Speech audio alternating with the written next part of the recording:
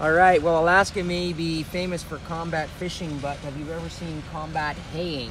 And I'm not exaggerating. The line to get in here was insane, and this is probably the last cut in here, and people were parked, and they were waiting in line before the baler even started, like it's some sort of grand opening of an amusement park or something. This is it.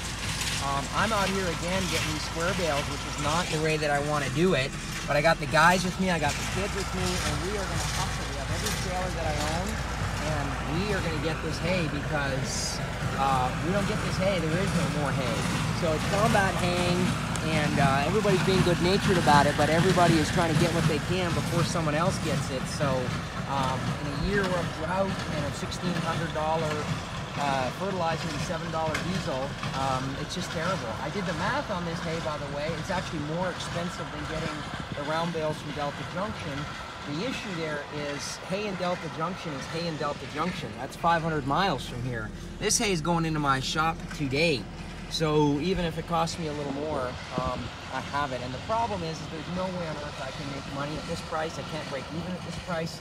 It's a terrible, terrible expense, and that's just the way it's going to be, and it sucks. And I'm going to remember this the rest of my life. Who did this to me?